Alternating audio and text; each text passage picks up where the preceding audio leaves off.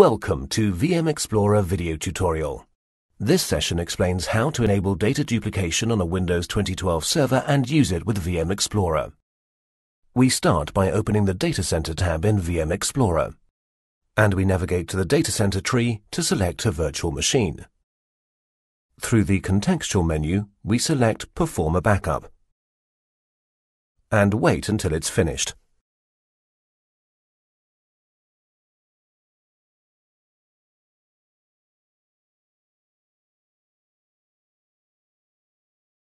At this point, we go to Windows Explorer and check how much space our backup is using.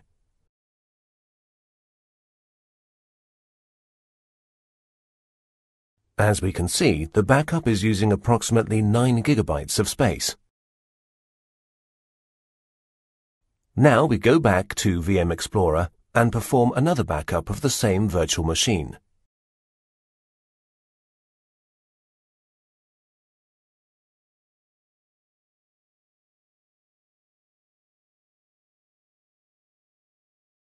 Checking Windows Explorer again, we can see that the used space has grown by another 9 gigabytes, using a total of about 17 gigabytes.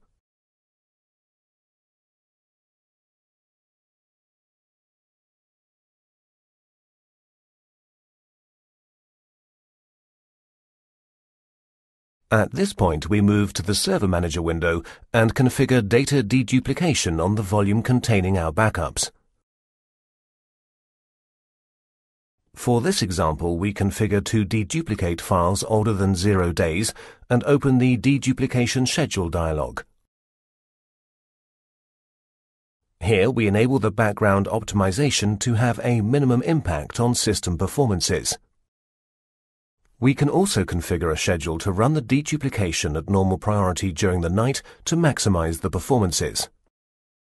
Since we restricted the deduplication operation to perform only at certain hours, for this example we will force the system to run it now. Through the Windows PowerShell, we start the deduplication operation with the start deduplication command, with the volume and the type of the deduplication as arguments.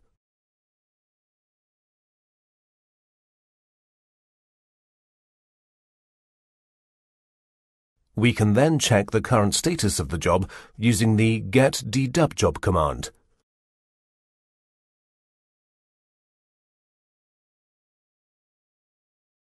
At this point, if we go back to Windows Explorer, we can see that the used space has been reduced to 4 gigabytes, saving us a lot of space. Thank you for following us in this tutorial.